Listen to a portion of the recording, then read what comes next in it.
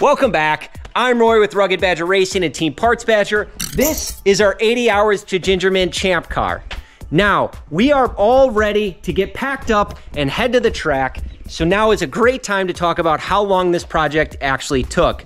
Now, we had about 80 hours of time, myself, to dedicate to this particular project without burning the midnight oil, without pushing myself on weekends and trying to scrimp and squeeze time everywhere. So, we didn't necessarily make it within 80 hours. We actually took 141 hours to get this car ready to go to the track, and we're still not done. We're actually bleeding the brakes right now, doing some final taping so that we can load up and then head to Gingerman. Now, let me walk you through the car and let you know what we did. All right, so first off, the car looks a hell of a lot better. And the reason that is, Brandon spent a ton of time here getting the car ready, getting this thing painted, and we just got the decals on today. So that took, in total, I think we had about 8 hours dedicated to that. Now, talking about the suspension itself, so all of the bushings have been replaced with Delrin bushings. That took substantially longer than I wanted it to. Took way longer, but I'm really happy with how that turned out. Now, suspension-wise, we also got this corner weighted and aligned. Now, talking about brakes, we have brand new brakes in the rear and the front of the car. In the front of the car, we went with the BroFab 11.75-inch kit. In the rear, we have the Sport Rotor with a kit that we made using a DynaPro single caliper. Now, we are probably going to change that by next race to a Powerlight caliper, or maybe we'll actually move to the DynaPro, and I'll do something a little creative there. We'll see. Now for shocks, we took the Fat Cat shocks out of the car. We replaced those with Penske's up front, and we have Bilsteins in the back. Now with the Bilsteins in the back, we couldn't afford the points to run a coil-over suspension, so we had to run a normal coil spring that's similar to OE diameter. We ended up choosing Flying Miata springs, and we're using the front spring in the rear of the car. Now, this car is a little bit higher than the typical Miata, and actually it's a little bit higher than I've wanted. But I think it's going to be really compliant on the track, and it's a good baseline to start out, and we'll see where we're at. Now for bunt stops, in the front we have 5X Racing black bump stops. In the rear we have the yellow and the blue combined, hopefully to make up for some spring rate, because a Flying Miata spring, it's progressive, but it's about 330 pounds. We want the rear to be about 400, 450 pounds. So that's it for A-arms, that's it for brakes and suspension. Let me move on to other parts of the car. Now, with the engine, this thing has been a whirlwind. So we initially got the car with a blown motor. It had rod knocks, so we pulled the motor. We went to prepare the new motor, but we noticed there was a flatness issue with the oil pan. We did not feel confident we would get a seal on the oil pan.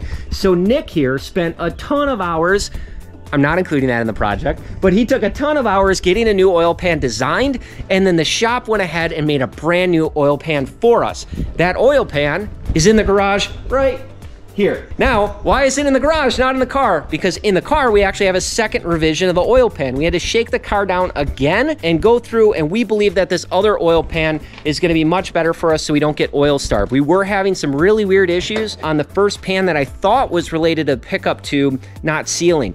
Wasn't that issue at all. It actually is the pickup tube location, and we were just rushing on that, and we thought we would have more pickup options on the market. We actually bought about like 50 of them, but we couldn't find one to fit. Now the new pan has an all new machined pickup tube system.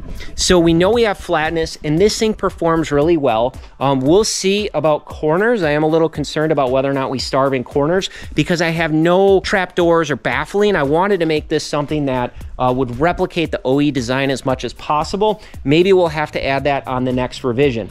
Now, when getting the motor in and out, we also had issues for clearance. So with the new oil pan, it wasn't clearing the NB steering rack that was in the car. At the same time that was taking place, we learned about a rule clarification on another team that the NB subframe is actually points, and I wanted to get that thing replaced anyway. So we swapped that out. We have an NA steering rack, an NA subframe in the car, and that for the most part resolves some of our clearance issues. Now we still have a little bit on the pan, so we raised the motor, but overall, this has been a nightmare. It's been an absolute nightmare getting the motor, and that burned a ton of time, especially troubleshooting. I forgot a cable, which I think burned about 6 hours. Now, let me move on to lights. All right, so here are the lights of the car. Now we're actually fitting 2 lights in the turn signal area of the car. Now I was so happy when I did this. It took me forever to wire these up and get these fitted. I spent about 14 hours. I fitted them with a bumper that came with the car, and I was really happy because they were sitting behind the lens. As soon as we put our bumper on, they no longer fit behind the lens, and I had to create these holes, which really sucked. And the reason is that our bumper is actually being pulled down a lot more than the other one, because I believe we've used this bumper for like 3 or 4 seasons. This has been on the car a very long time, and over time I think the heat and the pressure has just pulled this down, especially the downforce, because you have at least 100 pounds of downforce. I'm gonna say maybe 1,000 now, but maybe like 200 pounds of downforce with the splitter ramps on this at full clip, really pulling that thing down. So overall, the lights was a nightmare, and in the back I have the little lights here. Now you'll see the ones up here are actually blocked a little bit by the trunk lid because I didn't put them on with the trunk lid on, so that kind of sucks. I'm gonna have to reposition those in the future. Nonetheless, that's done. The only thing left from an electrical perspective and lighting is I really want to wire a redundant circuit for the brakes. Obviously there's not enough time to do that. Fingers crossed, I do have replacement bulbs coming in, LED bulbs, which I'm hoping are going to be more reliable. All right, moving on to other parts. All right, so interior of the car, we recharged the fire system. We got the passenger seat out, and then we got the passenger seat back in. And the reason we did that, we had to get clearance for the fire system. I also wanted to replace the belts. So we put our brand new, or newer, Schroff belts in that have a much later date on them. And we took these in-date belts, moved them to the passenger side. And we also added a window net on the passenger side. So the passenger side is 100% legal, just like the driver's side. That's gonna allow us to have passengers at tons of tracks, because I want Nick to be a passenger and I want to be a passenger with him, get him up to speed as much as possible. And it's always great driving with other people. So if we have other drivers in the car, it'd be great to drive along. So I'm happy that we have that option. Now in the interior of the car, we have our light switches right here, which we have those Sharpied. Hopefully we had labels. But overall, we didn't change a whole lot. I did remount the AIM, because when I went to update the firmware on the AIM, I actually bricked the unit. And I did remote support with AIM. They were super helpful. I worked with Jaden out of California. Ultra responsive. We overnighted that, and he overnighted it back Saturday delivery, because we needed to test that when we got our new oil pan on, and everything worked out perfectly. I got to tell you, I'm super happy with AIM and the support that they've offered. Now from a radio perspective, we are going to go with the Motorola radio. We're really struggling trying to figure that out on our own, and Brandon worked with, who did you work with? Charlie over at Racing Radios. Yeah, and how's that been so far? It's actually been great, a really great experience. It was a lot faster to do that than try to learn radios myself. Awesome. Yeah, now I'm really excited because we've never had a good radio in the car. We use the Chinese crap, and it's always staticky. It's always a problem, and you're in a high anxiety, high stress environment while you're racing. And if you don't have clear communications, it's really frustrating. Now, what I'm not happy about is, even though this had the Motorola radio installed, it was still really expensive. I'm not going to say the amount, but thank God the support was there. I think Charlie makes it worth it. So fingers crossed that that thing really performs on the track. Something else here, we did swap out the cool shirt that's in the trunk. Let's see here. Yeah, that's about it in the interior of the car. Not a whole lot else changed from that perspective. A lot of troubleshooting with the wiring, but overall didn't change a whole lot. I did take out some extra stuff that was added. Let's move on. All right, now let's talk a little bit about the splitter and radiator ducting. Again, I took a ton of time, but I'm really happy with how it turned out. So I have the radiator ducting all sealed, and you see this weather stripping. Now, I had to go through 3 different attempts with different weather stripping to find this stuff, which is pretty expensive, but it actually expands from 3/8 of an inch up to 1.5 inches, and it formed this really nice seal all the way around the radiator. And then you can see here, I have this nice duct. And what I did is I created a nice curve here so the air can stay attached as it goes to the bottom of the radiator.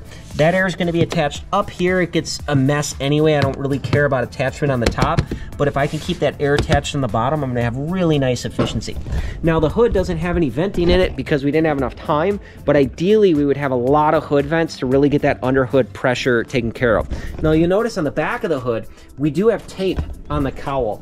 And the idea here is that we're actually sealing this really nice high pressure area in front of the windshield, and that stops that high pressure from flowing back under the hood and really counteracting what we're doing at the front of the car and with the radiator.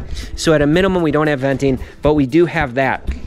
Now for spars, I have professional awesome spars here, holding this together with the Parts Badger style splitter.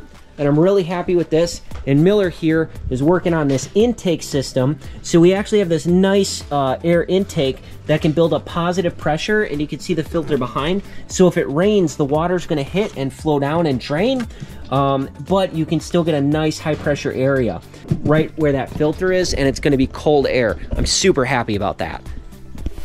Now, talking about hubs. Now, I did replace the hubs. It came with a really weird combination of the wrong casting hubs, and it also came with some Miata hubs, but all the bolts are stripped. I actually did get all those bolts out. I just used a Dremel to cut a slot and then got those out, but the rebuild kits are just so expensive. So I sent our hubs out to Final Turn Motorsports down in Florida.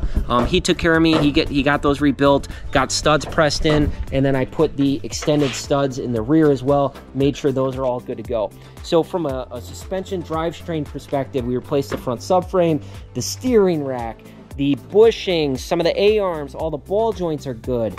The hubs, the brakes, the shocks. So pretty much everything suspension-wise, it's a whole new car. Even the subframes changed, the end links changed, got a whole lot. Now, drivetrain-wise, right, we got a new engine, we got a new clutch, we got a new transmission. I am using the existing drive shaft, and we do have a risk as it relates to the differential because I don't know the condition, but on the street, it seems fine. So fingers crossed that that's gonna be okay. Now, moving on to all of our bins here. So when we get loaded up, we actually have this really nice shelving system. And when I say really nice, I mean hacked together quickly, like everything else. But we put a bunch of bins up here, and then we have a front system as well. And we can load up about, I think 12 or 16 bins in the front, and then we can load up this with another 10 bins or so. Now, this car is higher than the last one, so I actually had to use, normally we use 2x4s that are flat. I actually use 2x6s, and I notched them so we can get the extra clearance, because when we put weight, it's actually gonna hit the car, and we don't want that. So all these bins are gonna get going, all these tires are gonna get going, the spare transmission, the spare engine, and then I have a spare differential, I have a casing, and then I also have the differential itself, the front piece. Now, unfortunately, that is an open differential. I didn't have enough time to get a torsion together, but if we blow it, that's a price we're gonna pay. We'll have to run an open. Now, when we look at all our bins here, I do have these color-coded with duct tape and everything labeled. So anything that's related to a spare part or a consumable is labeled in a specific color. Tools are labeled in blue. Everything else is labeled here in yellow, unless it goes in the pits, and if it's pit, it's in green. We also have some stuff that is related to like gear, stuff for the trailer, that is pink. And that really helps because we have a lot of people moving these bins around. I can just tell them, hey, these colors go here, these colors go there, and it's really easy to get this thing sorted. Now for wheels, we have RS4s on the car. They are old RS4s on old rims. Pretty much all of our rims are old, and they are in rough shape overall. But we have 6 RS4s. We're gonna use those just for testing. Now for running, we are gonna go with the Nankang, and we have the, I think the CRS. Now these are version 2s. Version 1, I think, has a pretty bad rap because it was quick, but it really wore fast, and you couldn't really use it for an endurance application.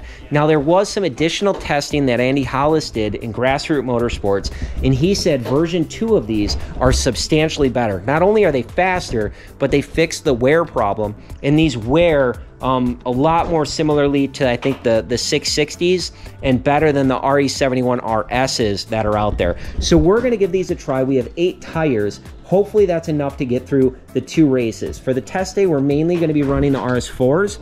Now, I do have one set that's heat cycled. The other set is not heat cycled, so on our test day, we are gonna heat cycle that. We're gonna run that on Sunday, or hopefully later in the day on Saturday if we really had to, just so they can sit for that roughly 24 hours or so. And the reason was, tire rack only had 4 in one location with the heat cycling, the other 4 were at a different location. But we're gonna go ahead and get all of these bins loaded up. We got a couple more bins in the garage here. Stuff is a little chaotic right now, but I'm gonna be really happy when everything's in the trailer, everything's buttoned up tight, and I can sleep well, get some rest before we head to the track. All right, we're gonna call that a wrap. We have everything packed up here. You see our tires loaded. We have the Nankangs in the follow-up video. We're gonna be talking about how those performed during the race. We have our spare motor, spare transmission, differential. We go around to the front and bins.